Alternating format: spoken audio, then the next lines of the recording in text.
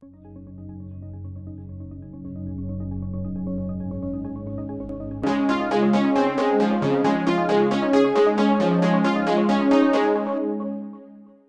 guys, welcome back.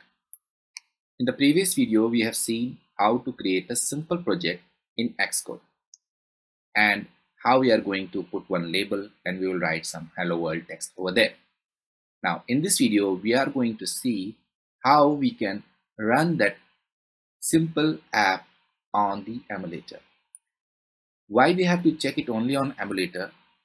Let me tell you one thing very important, that if you do not have a developer account for the Apple app development, or you can say iPhone app development, you cannot run into the physical device.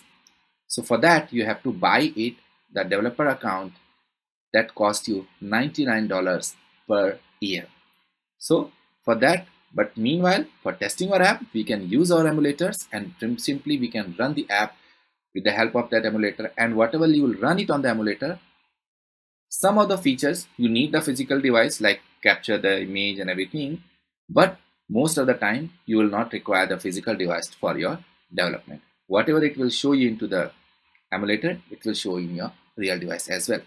So what we have here, the emulator section here, you click on here and you will see a lot of emulators are there.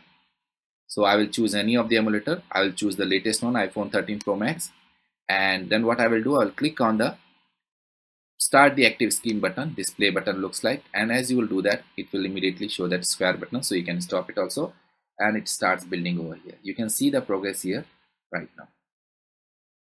This yellow icons and white is coming. We will see that into the future videos, how does it actually look.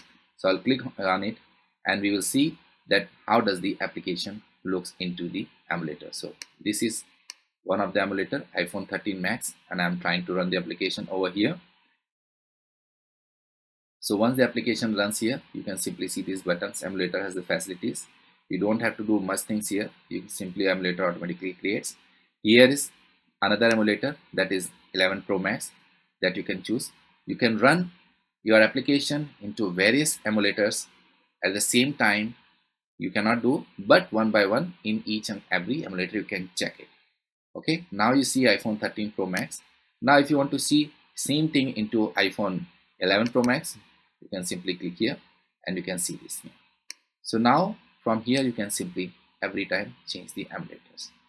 You have all the facilities to change. Now anytime you want to stop it, once you want to try to stop it, you will simply stop the application from here. You see here, and the icon will be there. You can click it and you open. So this is a very simple emulator and it have all the features for showing your app to be running successfully. So see you guys in another video where I will teach you and I will give you the tour of Xcode IDE, what are the things and how you are going to do the development in that. So if you like my video, please subscribe to my channel. I will teach you the real life and the real time projects in which you will learn the things which you can use for your app development and other purposes as well. So see you guys in another video.